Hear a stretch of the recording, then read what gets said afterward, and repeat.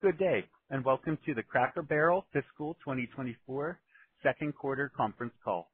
All participants will be in listen-only mode. Should you need assistance, please signal a conference specialist by pressing the star key followed by 0. After today's presentation, there will be an opportunity to ask questions. To ask a question, you may press star, then 1 on a touch-tone phone. To withdraw your question, please press star, then 2. Please note, this event is being recorded. I would now like to turn the conference over to Caleb Johannes, Vice President, Investor Relations and Business Transformation. Please go ahead. Thank you. Good morning and welcome to Cracker Barrel's second quarter fiscal 2024 conference call and webcast. This morning we issued a press release announcing our second quarter results. In the press release and on the call, we'll refer to non-GAAP financial measures for the second quarter ended January 26, 2024.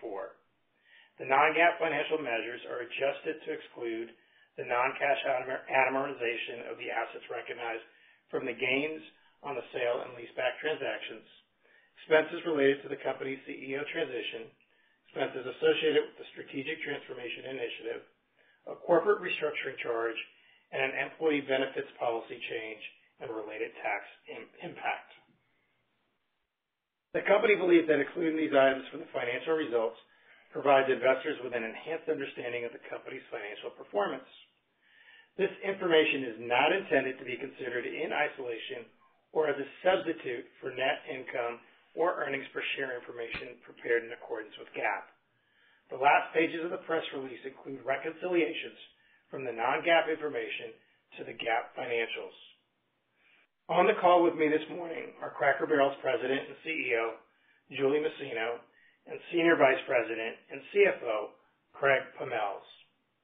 Julie and Craig will provide a review of the business, financials, and outlook. We will then open up the call for questions. On this call, statements may be made by management of their beliefs and expectations regarding the company's future operating results or expected future events. These are known as forward-looking statements, which involve risks and uncertainties that in many cases are beyond management's control and may cause actual results to differ materially from expectations. We caution our listeners and readers in considering forward-looking statements and information. Many of the factors that could affect the results summarized in the cautionary description of risks and uncertainties found at the end of the press release and are described in detail in our reports that we file with or furnish to the SEC. Finally, the information shared on this call is valid as of today's date, and the company undertakes no obligation to update it except as may be required under applicable law. I'll now turn the call over to Cracker Barrel's President and CEO, Julie Masino. Julie? Good morning and thank you. In the second quarter, we delivered solid sales, which included a meaningful improvement in our traffic trend of 300 basis points in Q2 compared to Q1.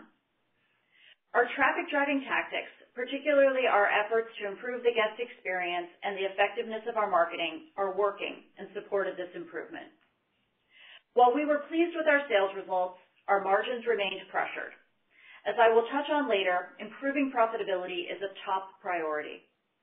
We are confident we will see improvements as our initiatives gain traction, but we anticipate continued margin pressure in the near term, particularly in Q3, and improved margins in Q4.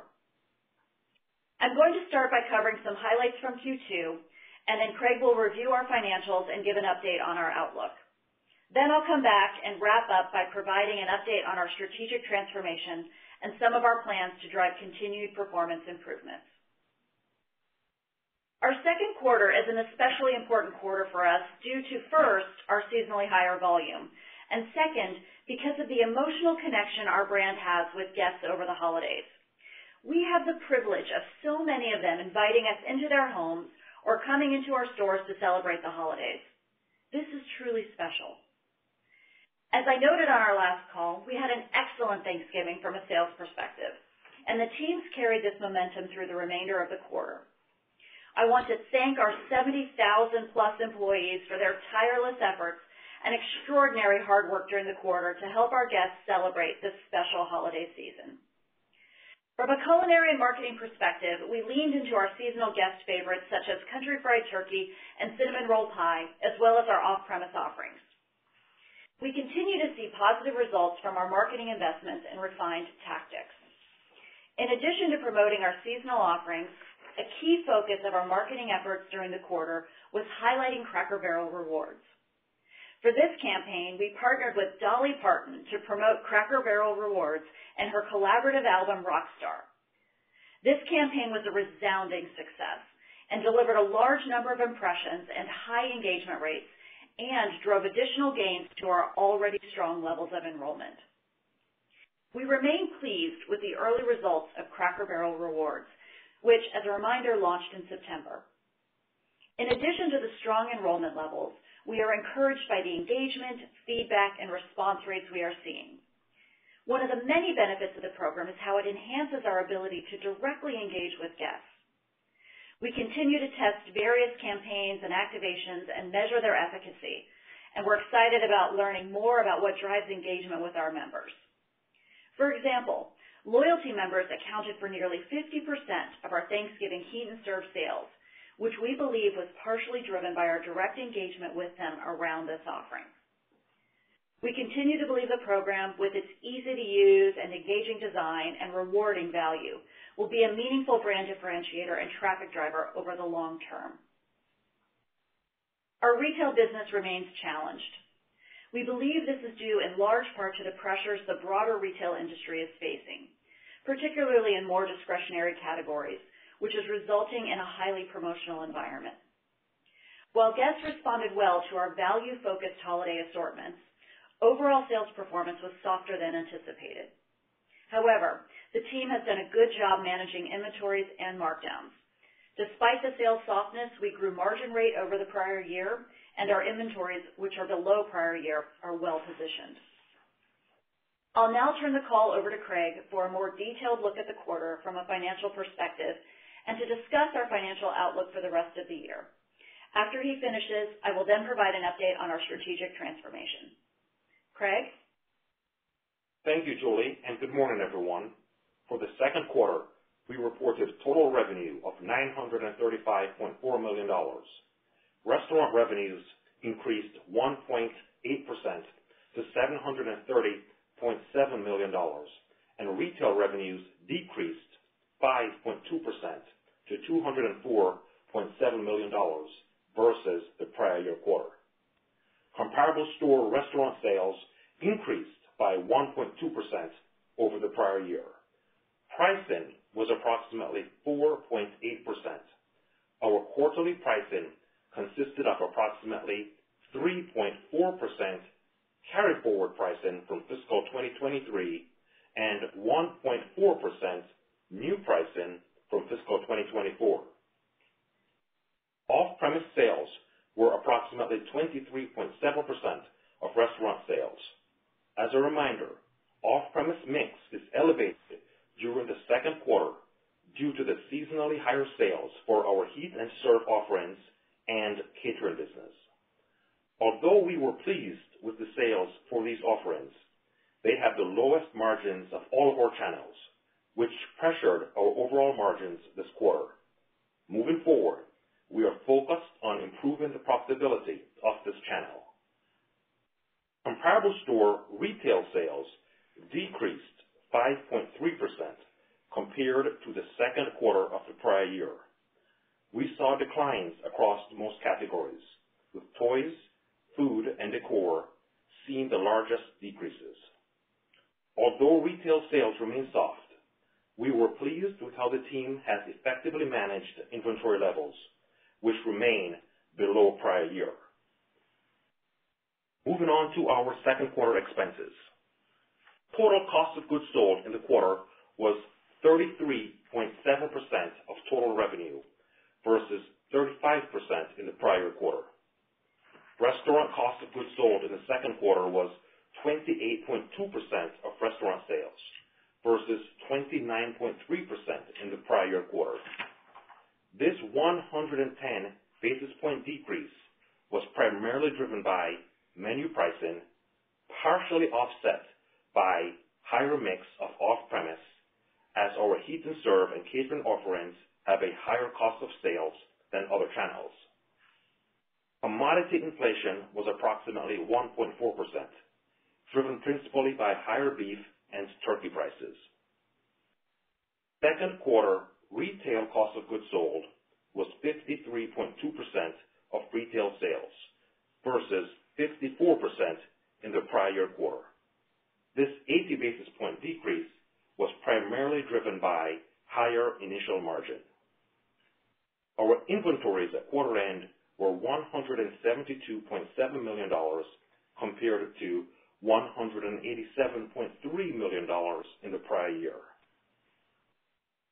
With regard to labor costs, our adjusted second quarter labor and related expenses were 35.1% of revenue, which excludes approximately $5.3 million of favorability related to a change in an employee benefits policy. This compares to labor and related expenses of 33.6% in the prior quarter. This 150 basis point increase was primarily driven by our investments in additional labor hours to support the guest experience and hourly wage inflation of approximately 5.4%, partially offset by pricing. Adjusted other operating expenses were 22.5% of revenue versus 22% in the prior quarter. This 50 basis point increase was primarily driven by our investments in advertising. Adjusted general and administrative expenses in the second quarter were 4.8% of revenue, which was flat to the prior quarter and excludes the following items: approximately $3.5 million in expenses related to the CEO transition and approximately $3.8 million in professional fees related to our strategic transformation initiative. All of this culminated in GAAP operating income of $30.8 million. Adjusted operating income for the quarter was $35.9 million, or 3.8% of revenue. Net interest expense for the quarter was $5.1 million compared to net interest expense of $4.4 million in the prior quarter. This increase was primarily the result of higher weighted average interest rates. Our GAAP effective tax rate for the second quarter was negative 3.3%, which reflects favorable state income tax settlements. On an adjusted basis, our effective tax rate for the quarter was 1.2%. Second quarter GAAP earnings per diluted share were $1.19, and adjusted earnings per diluted share were $1.37.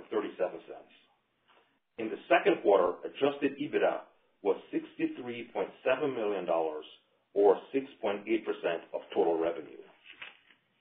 Now, turning to capital allocation and our balance sheet. The board remains committed to a balanced approach to capital allocation. Our first priority remains investing in the profitable growth of Cracker Barrel and Maple Street. Beyond that, we plan to return capital to our shareholders while maintaining appropriate flexibility and a conservative balance sheet. In the second quarter, we invested $26.4 million in capital expenditures, and we returned $29 million to shareholders in dividends. We ended the quarter with $452.3 million in total debt. Lastly, as we announced in our press release, the board declared a quarterly dividend of $1.30, payable on May 7, 2024, to shareholders of record on April 12, 2024. With respect to our fiscal 2024 outlook, I would like to provide some additional color on the guidance in this morning's release. Looking ahead, we continue to operate in an uncertain environment. We've been encouraged by the resiliency of the consumer and by the improvement in guest sentiment in recent months. However, the industry continues to face headwinds, and we expect industry traffic to remain pressured for the remainder of the fiscal year. Turning to the guidance, we now expect total fiscal 2024 revenue of $3.5 billion to $3.6 billion. The increase in our sales guidance reflects higher sales from increased advertising and our investments in other areas of the business. We now anticipate pricing of approximately 5% for the full year. We continue to anticipate the opening of 2 new Cracker Barrel stores, both of which have already opened, and 9 to 11 new Maple Street units during the year. We now expect commodity inflation of approximately 0% to 2%, and hourly restaurant wage inflation of approximately 5%. As a reminder, and as noted in the reconciliation tables in our press release, our full-year outlook contemplates certain excluded expenses in addition to the non-cash amortization of gains from our sale-leaseback. These include approximately $10 million in consulting fees related to our strategic transformation, approximately $10 million of one-time CEO transition costs, and approximately $2 million in corporate restructuring charges, partially offset by approximately $5 million of favorability from the change to our benefits policy. Our full-year outlook also includes the benefit of a 53rd week this fiscal year. Taking all of this into account, we now anticipate full-year adjusted operating income of $125 million to $135 million. In addition to our second quarter operating income results, which were below our expectations, our updated range reflects a higher level of advertising investment and the movement of some cost reduction benefits from fiscal 2024 to fiscal 2025 to ensure we are fully focused on retaining and further strengthening our guest experience gains. From a quarterly cadence perspective, we expect our Q3 adjusted operating income to be meaningfully below prior year, driven by the stated investments in labor and advertising, as well as timing of other expenses. However, we expect Q4 adjusted operating income to be above prior year, primarily due to improved traffic, pricing, menu mix, and the benefit of the 53rd week. We now expect a full-year GAAP effective tax rate of 1% to 4% and an adjusted effective tax rate of 5% to 8% and capital expenditures of $120 million to $135 million.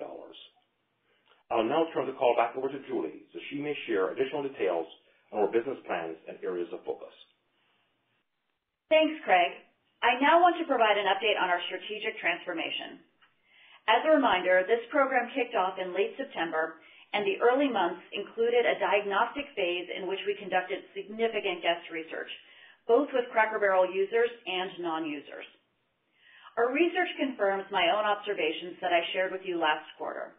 The Cracker Barrel brand is beloved by guests and employees, and we are working with a strong foundation. But it is also clear to me that we have a lot of work to do in some key areas to take the brand to the next level and improve our performance. This work revolves around 3 critical imperatives that have come out of our research, which are informing our strategy and key work streams. 1, driving relevancy. 2, delivering food and an experience that guests love. And 3, growing profitability. While I'm going to talk about each today, I want to announce we will be holding a standalone investor presentation in May, prior to our Q3 earnings call, at which time we will provide a more detailed strategy update. I look forward to sharing more with you then.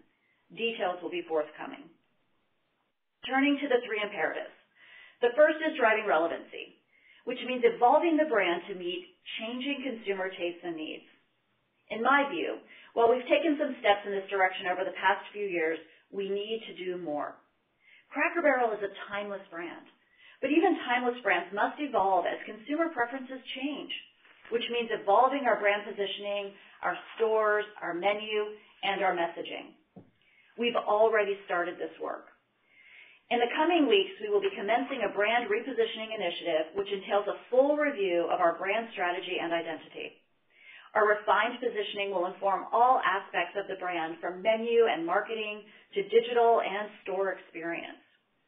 We have also begun testing changes to decor, lighting, paint, and fixtures, and our initial work suggests that we can update and brighten our interiors in a way that appeals to both core guests and people newer to the brand. Future changes will be informed by the learnings from this test and others, as well as our brand strategy work. And we are committed to being disciplined and thoughtful before deploying capital and expanding design changes to our stores. With respect to our food and guest experience, it goes without saying that we must provide delicious, craveable food and unique retail product. And we must deliver an improved experience that keeps guests coming back time and time again.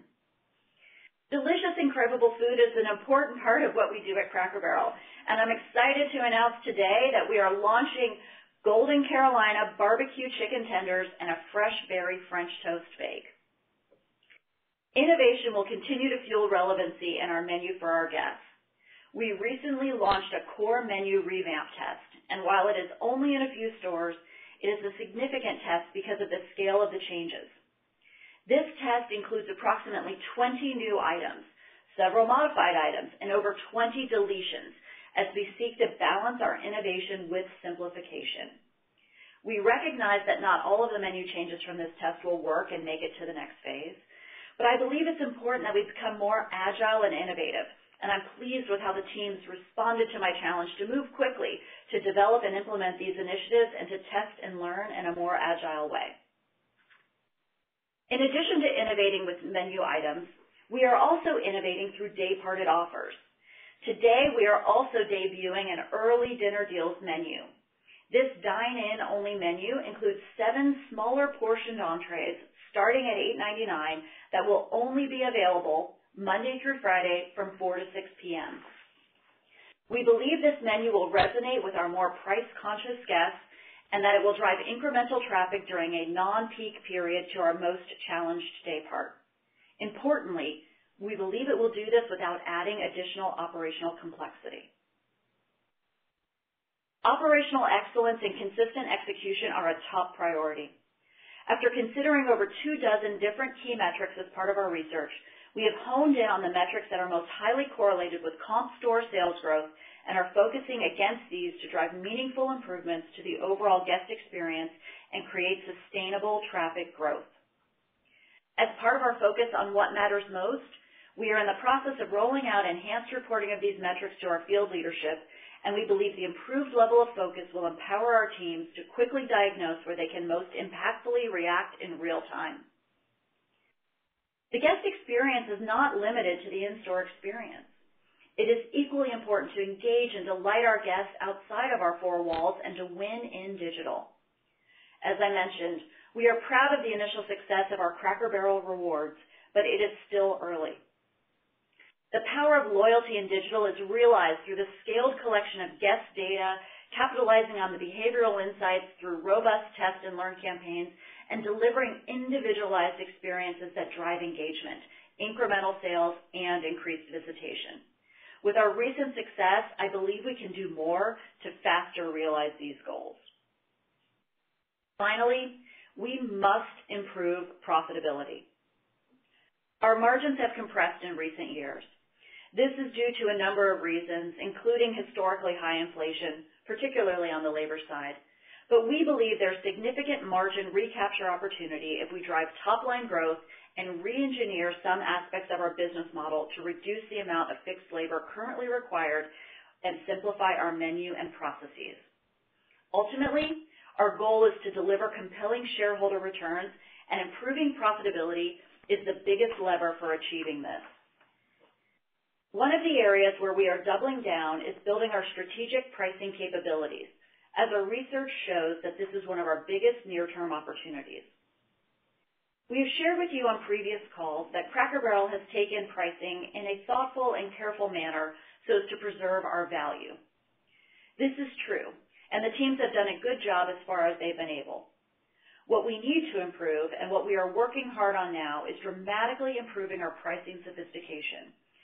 And by that, I mean our capabilities to really measure and understand price elasticity at various levels to allow us to move to a more barbell pricing structure, utilizing the menu and messaging to more efficiently drive desired behaviors and getting more granular with our pricing at the market, store, and item level. To be clear, this does not mean simply taking more pricing. Rather, it means improving our internal capabilities to be even more surgical and thoughtful with our pricing across the entire menu and across all stores. In the coming weeks, we will be launching the first of many tests using our significantly refined approach, and these learnings will inform our future pricing actions, tests, and strategy. In closing, we're encouraged by our progress, but we have much work to do. Although we anticipate continued margin pressures in the near term, we firmly believe that our focus on the three imperatives, 1, driving relevancy, 2, delivering food and an experience that guests love, and 3, growing profitability, will build on our momentum and deliver long-term value creation. Obviously, there is a lot of work to do, and it will not be quick or easy, but I am excited and optimistic about the path we are on. I look forward to providing additional details on our strategy and initiatives in May and to keeping you informed as we move ahead. I'll now turn it over to the operator for questions. We will begin the question and answer session. To ask a question, you may press star, then 1 on your touchtone phone. If you are using a speakerphone, please pick up your handset before pressing the keys. If at any time your question has been addressed and you would like to withdraw your question, please press star, then 2. Our first question comes from Katherine Griffin with Bank of America. Please go ahead. Hi, thank you very much for the question. I was interested in the figure you provided about the loyalty customer sales mix at Thanksgiving, and was wondering if you could talk a little bit more about how you are integrating promotions or value messaging into the loyalty program, just especially as you're starting to get it off the ground and driving enrollment.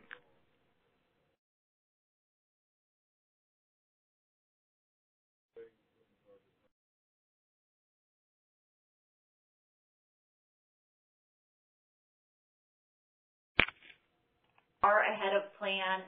We continue to test and learn our way through this. As I mentioned in the prepared remarks, over 50% of our Heat and Serve business came from people in the loyalty program, and we believe this is due to our direct engagement with them. We're continuing to test other different engagements with them and offers, and we'll be able to share more of that as we continue down the journey. But we continue to be optimistic about what we're seeing with this program.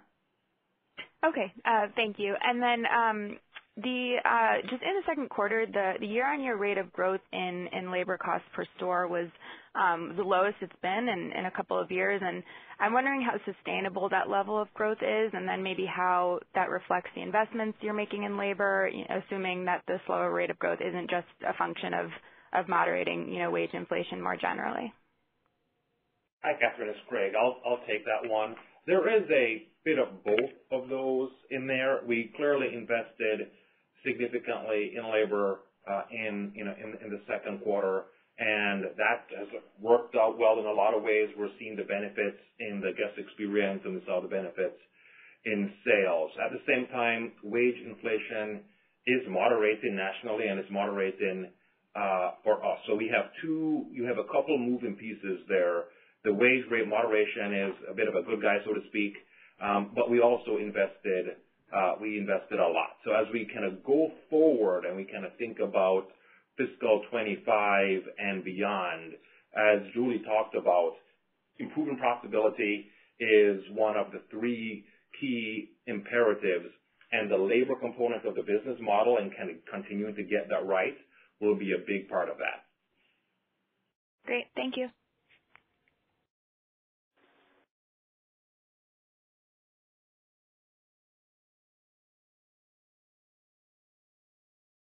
Next question comes from Jeff Farmer with Gordon Haskett. Please go ahead.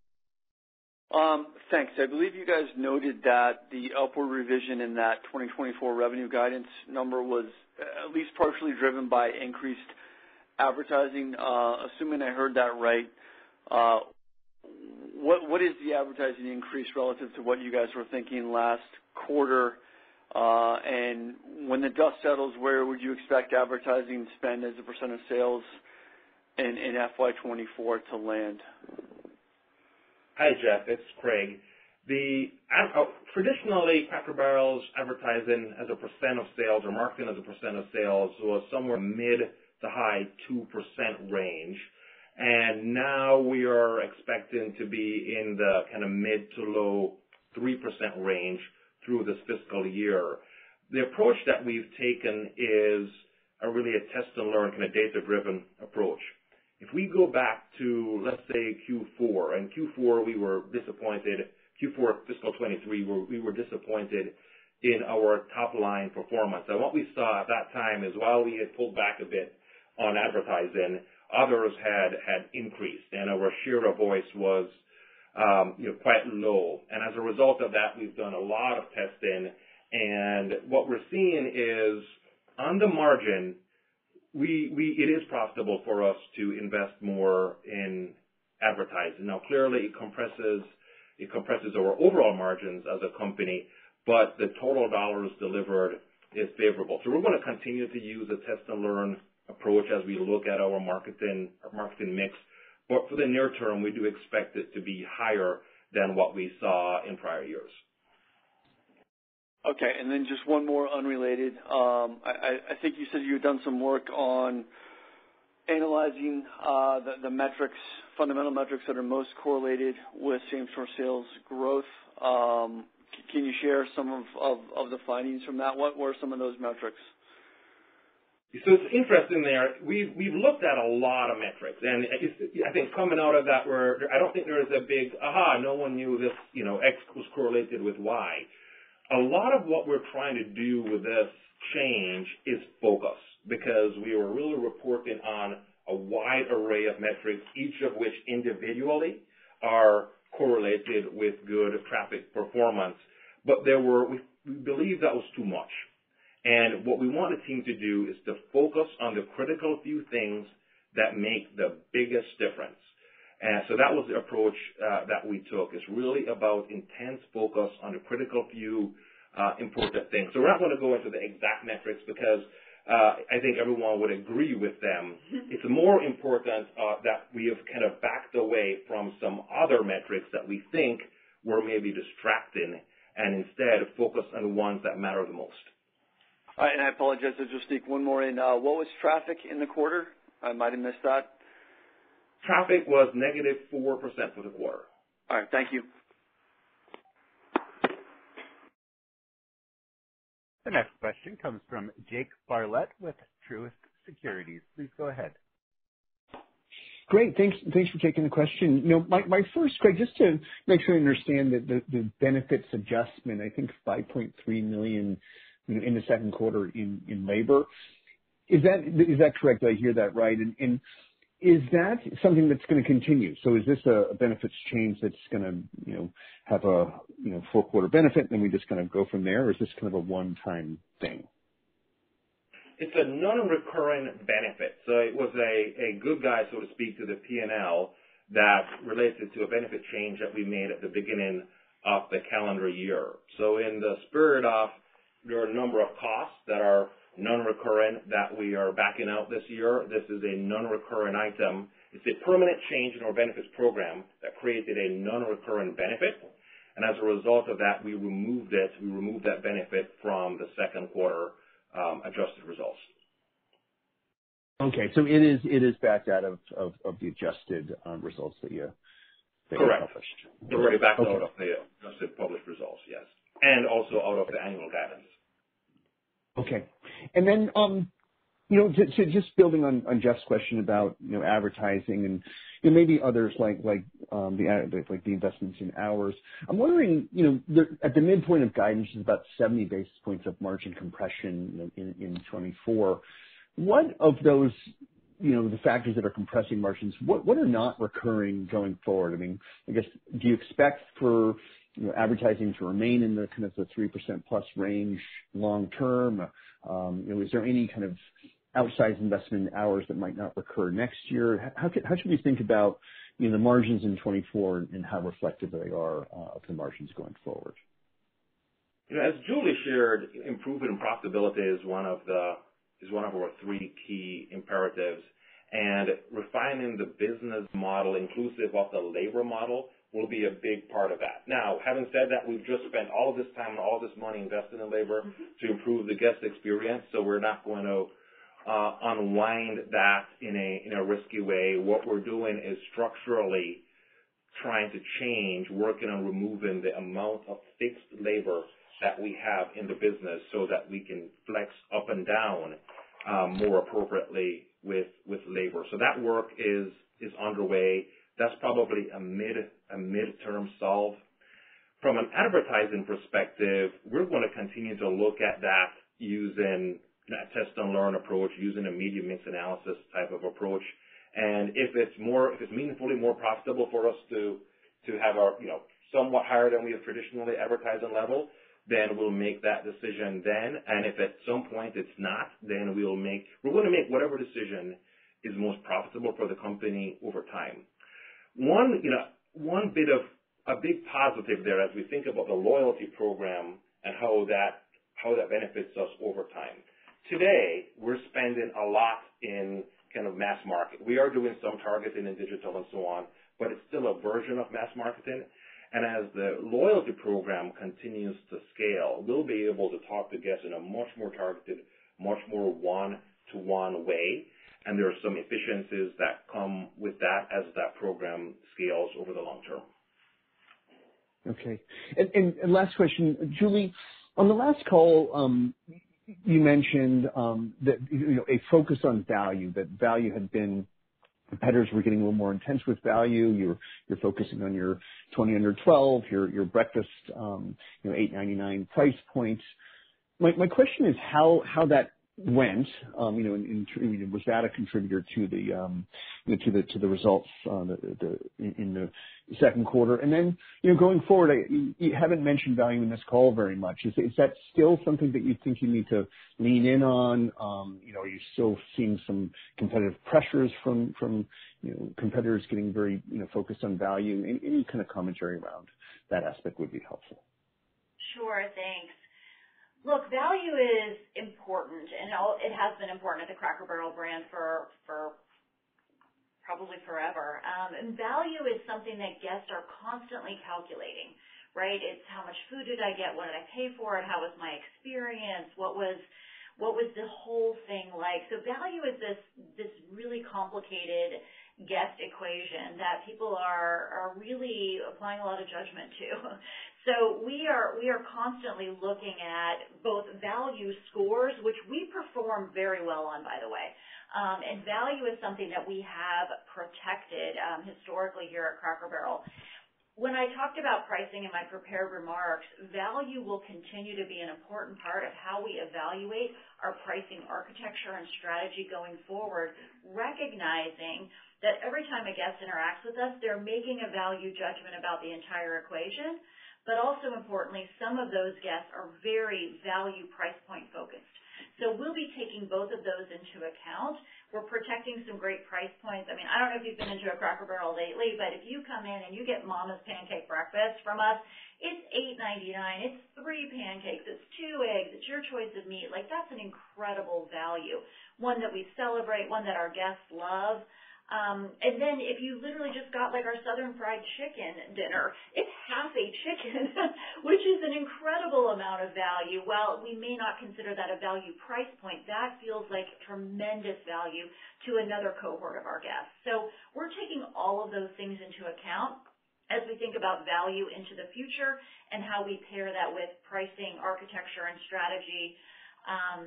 The last thing I would mention that I'm super excited about, which is another key way to think about value, especially for our value-oriented guests, is today we launched as part of our new spring menu early dinner deals. Early dinner deals are only Monday through Friday from 4 to 6 p.m.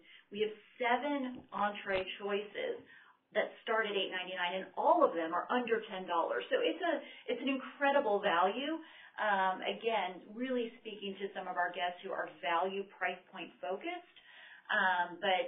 To really put a sharp point on it, Jake, value is an important part of our strategy here at Cracker Barrel. It has been, it will be, but it's a really multifaceted thing that we look at across several different metrics.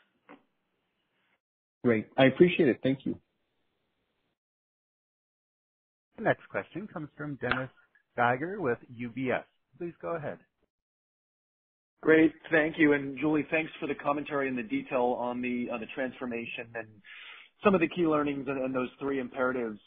Looking forward to the event in May, and I'm sure you'll touch on more of the details then. But just curious if at a high level you guys could sort of talk at all about maybe the investment potential around some of those imperatives, the transformation opportunity, what that might mean from a capital allocation priority perspective. Anything at a high level to share there, if anything shifts? I know you touched on some of this earlier, Craig, but any commentary there that you're able to touch on today by chance? Thanks, Dennis. The board's approach to capital allocation has been very consistent and thoughtful. They look at it every quarter. It's something that they examine. And first and foremost, they're prioritizing the profitable growth of both Cracker Barrel and Maple Street. And then beyond that, it's returning capital to shareholders. Primarily, that has been through the quarterly dividend of late. When I think about this strategy, it's funny. I almost didn't talk about the store refresh test that we have going on because I was worried that people would immediately go to, spending capital and capital allocation. I wanted to use that as an illustrative point, more to just share my management philosophy around agile testing and learning, and just to show you all that we are moving forward in the strategy and the key imperatives of driving relevancy, delivering a food and experience that guests love, and improving profitability. So the board's going to continue to look at capital allocation, but know that we are really focused on those three strategic imperatives as we lay out the strategy and move the brand and business forward.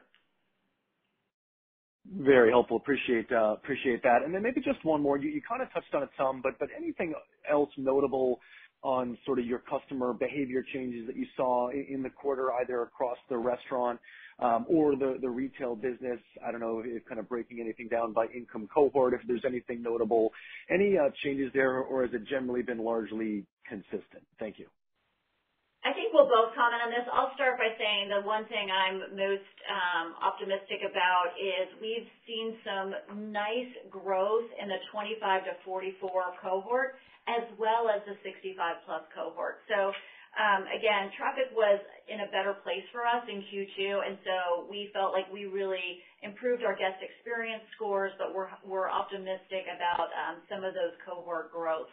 I'll let Craig talk a little bit more about the rest. Yes, I'll build on that point, especially with the 65 plus. As we go back to our 2023 Q4 and even into Q1 of 2024, the softest age cohort was 65 plus, and with our second quarter results, we saw a really significant improvement. Now, it was still down a bit, but a meaningful improvement, a very meaningful improvement versus where we were at the end of fiscal 23 and into the early part of fiscal 24. So that was a big positive.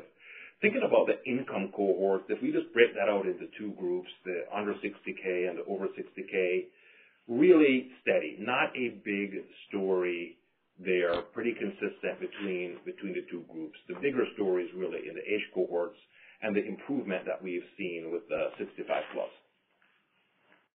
Very helpful, guys. Thank you. Next question comes from Brian Mullen with Piper Sandler. Please go ahead. Thank you. Just a question on Maple Street. Julie, I'd love to get your perspective on this business.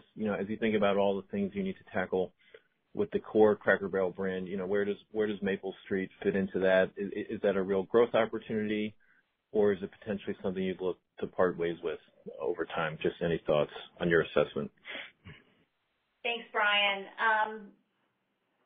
Myself and the management team right now are insanely focused on Cracker Barrel.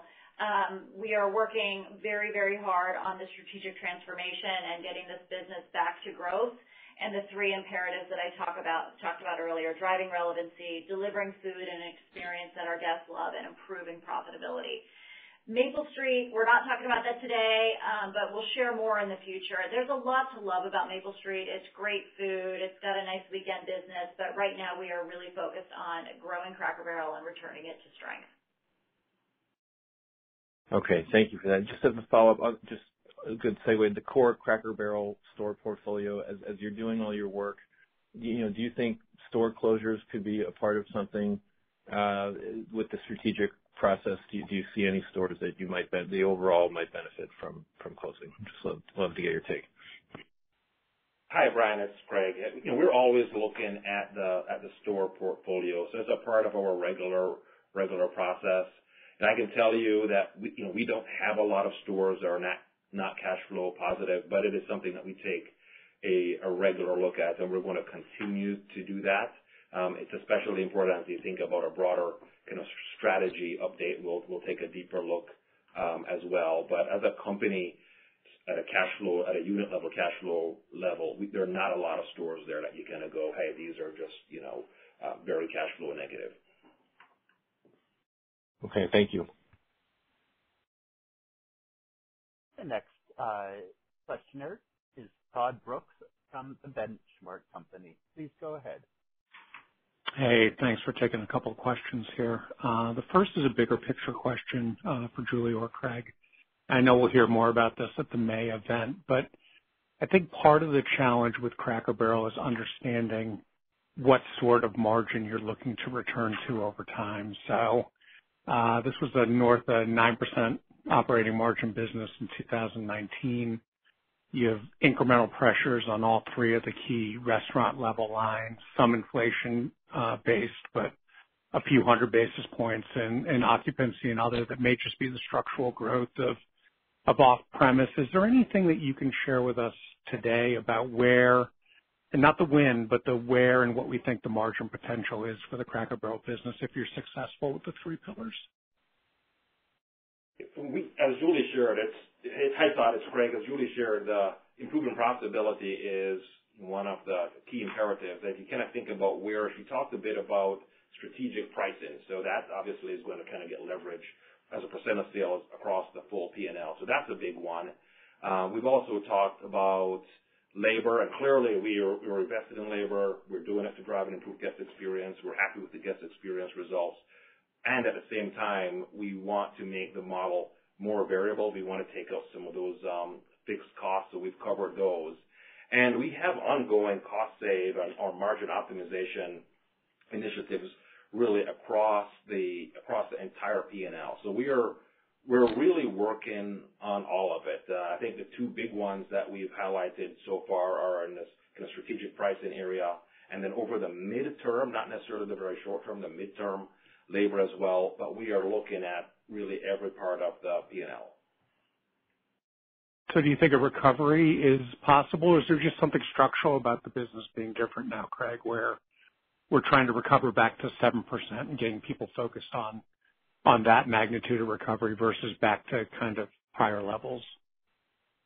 Yeah, we're not sure in a level in terms of the exact percent of sales right now, but we think there is meaningful upside in the overall profitability of the company. Certainly from a dollar perspective, very, very significant. Now, as Julie said, it'll take some time, and we're being really careful about it, and we're prioritizing ensuring that the business is relevant and we have a healthy top line. But over time, we think it's meaningful without putting an exact point on what the OI percent target is. Okay, great. Thanks. And then my second question, obviously better than we were looking for from a restaurant same-store sales performance in the quarter. Congrats on that. I know typically you don't like to give color, but other industry participants saw real pressures in January. That is included in this quarterly result. So anything you can share about cadence of same-store sales, how they were running until maybe January, and if any sense of if things have normalized at all as we're moving farther away from those January headwinds? Thanks. I think what we can, as we break that apart a little bit, obviously I know top of mind is probably what happened with weather and what was the weather impact. And as you all know, our quarter is November, December, January. So we have a little bit of a bad guy there for weather. But we also have a little bit of a good guy for the catering and heat and serve business that was a strong benefit in November and into December. So all in all, we're pleased with the quarter. A lot of moving pieces there. We think we've been helped. We think our performance is being helped by the advertising in a profitable way on the margin. We think it's being helped by the labor investments. But we're also monitoring, and we were careful to call out the industry headwinds. The industry does continue to face headwinds, and you continue to see that. Okay, great. Thanks to you both. The next question comes from Jon Tower with Citi. Please go ahead. Great. Thanks for taking the questions. Just a few, if I may. First, going back to the day part offers, the early dinner dines, I was curious what you could tell us if you've tested across the system or some of the store base, what you've seen and test in terms of consumer response. Yeah, thanks, John. We actually did not test this. We, in a desire to move agilely forward, we evaluated the pros and cons of it, and we think it is something that our guests are really going to love. It is very operationally easy for us and really focuses on a day part for us that is challenged. So we felt there was low risk in moving forward with it, which is why we've launched it to the entire system today. They're some of our best loved items at a great price point, available Monday through Friday from 4 to 6 p.m. So we're optimistic that our guests will respond and come on in for some of their favorites at this early dinner day part. Yeah, maybe just drilling into that a little bit. Can you just provide an update on or a color on what happened in the quarter with respect to day part performance? It sounds like dinner is still challenged, but maybe that versus the rest of the day. Sure. Breakfast remains a core strength for us. A lot of people know and love us for our breakfast offerings, and during the quarter and really throughout the last kind of trailing 12, breakfast has remained a spot of strength for us. Lunch has also been good to us, mainly, as Craig said earlier, because of that brunch kind of overlap that you see happening in lunch. Dinner is the day part for us that is the most challenged right now, and where you'll see a lot of our innovation focus. And a lot of the growth driving efforts that we're focused on right now are around that dinner day part where we know we can be more relevant and more competitive. Okay. And then in terms of talking about the labor improvements that you're hoping to derive, it sounds like you're potentially structuring labor differently in the back of the house. Are you contemplating potentially pulling some of the prep out of store going forward on food?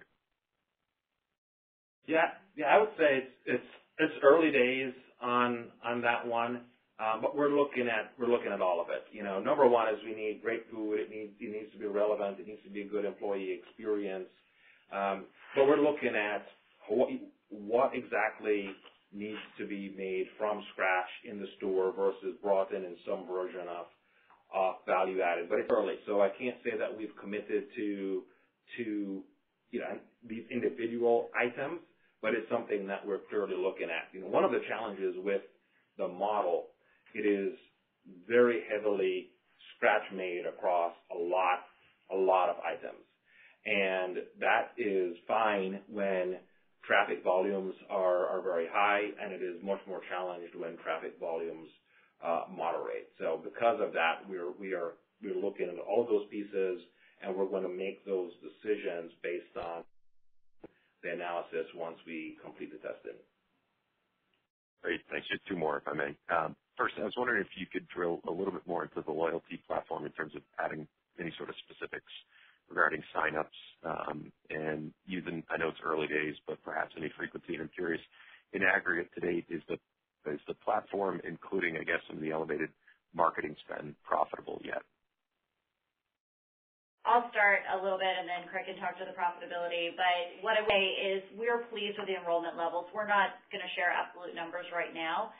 We are ahead of our plan, which is exciting to us. We were ahead of plan going into this quarter, and then obviously the partnership with Dolly Parton was extraordinary and help drive even more incremental enrollments than we were already seeing. So that's exciting. We are seeing some incremental traffic. We continue to expect to see that in the second half. That's in our projections and the way that we're looking at the back half of the year. And we're seeing strong engagement, which is really one of the most exciting things for us. You know, our guests have really responded well to this program. The program is so unique. When you look at other loyalty programs out there, the fact that you can earn on the restaurant side and on the retail side, and then we're letting you redeem on both the restaurant and retail side, seems to really be resonating with our guests as well as our employees. So the early days are very positive. Yeah. In terms of profitability, this is more of an investment year. The ramp-up cost for a program of this scale has a restaurant component, has a retail component. You can participate when you pay at the cash register. You can participate through the app. It's a big program. And then there are also costs that are associated with just the scale up there. The sign up costs. There is the cost associated with building the point liability. So all of that means this is an investment year for the program. And as we think about FY25, as we start to comp over that and some of those ramp-up costs become a smaller proportion, we would anticipate the program being a more meaningful contributor to profits. Got it. Thank you. And then just last one from me. In terms of thinking about the cadence of the ad spend for the balance of the year, based upon guidance, it would sound like it's going to be more fourth quarter weighted, but maybe I'm incorrect in that assumption. Yeah, I think we tried to talk a little bit more holistically to say, prior years were in the mid to high 2% range, and this year we're more in the kind of low to mid 3% range. Right, sorry, but cadence for the balance of the year, third and fourth quarter, should we expect kind of equal spend across the two? Yeah, I would think as a percentage, I would kind of stick with that low to mid 3% range. Okay, great. Both quarters, yeah. The next question comes from Andrew Wolf with C.L. King. Please go ahead. Hi. I want to follow up on the ad spend increase, the rate. And again, I might have missed this, but is that more of a response just to the market? Obviously, certain competitors have gone from not doing it to being pretty aggressive and so on. Or is that, you think the business was under advertising and that's sort of the new run rate? Thanks, Andrew. As Craig mentioned, when we really looked at Q4 of 23, one of the key learnings we took away from it was that we did pull back on advertising, and we believe that hurt our top line. So as we were looking at this year and really focused on driving relevancy, driving the business, we started evaluating advertising spending, tactics, messaging, channels, all of those things. So that test and learn approach is really fueling where we find ourselves this year, and will continue into the back half of the year. So we're pleased with the investments that we've made because it is helping us with the top line. We saw that in Q2. We saw it in Q1. Things like college football, things like NASCAR, the local heavy up test that we did in Q1, we've expanded that into Q2 to really look at how we're able to surround some of those national buys with some of these local heavy ups to really drive traffic and be relevant to our guests and let them know what's going on at Cracker Barrel. Thank you. The other question I have is on, the strategic pricing that you want to improve a lot. Is that strictly sort of a processes and training issue, or is there also some data, either through loyalty or other sources, to get the right to get the right output? And can you give us a sense of the timing, how quickly that can be rolled through the business? Sure. Yeah, I would say it's a combination of both, but mostly a more data-driven approach. So the team's done a great job in the past holding back stores, really trying to understand the impact of pricing and consumer response to it. But we can be even more strategic and data-driven across the way we structure the menu, the way we think about value, as I talked about earlier, and then the way that we achieve that through tiers, zones, stores, menu items, menu deletions, how we think about items on a plate and how they're priced. So there's a lot of opportunity to just look at it differently from a data-driven approach and test and learn our way into some of these opportunities. We want to make sure that we have a pricing roadmap into the future, and that's really the goal for the team, to build that roadmap through a test and learn mentality so that we can understand how pricing can help us and really be a lever in our P&L going forward.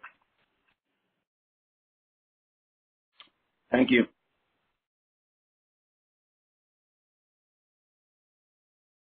This concludes the question and answer session. I would like to turn the conference back over to Julie Masino for any closing remarks. Thank you all for joining us. Today, we've given you a glimpse of our imperatives and initiatives, and we look forward to sharing more with you in May on our robust strategic framework and the various initiatives that ladder up to it. Lastly, I want to thank our teams, both in the home office and in all of our stores, for their continued dedication to the guest experience and the commitment to the brand. I greatly appreciate all of their hard work, day in and day out, as well as on the transformation.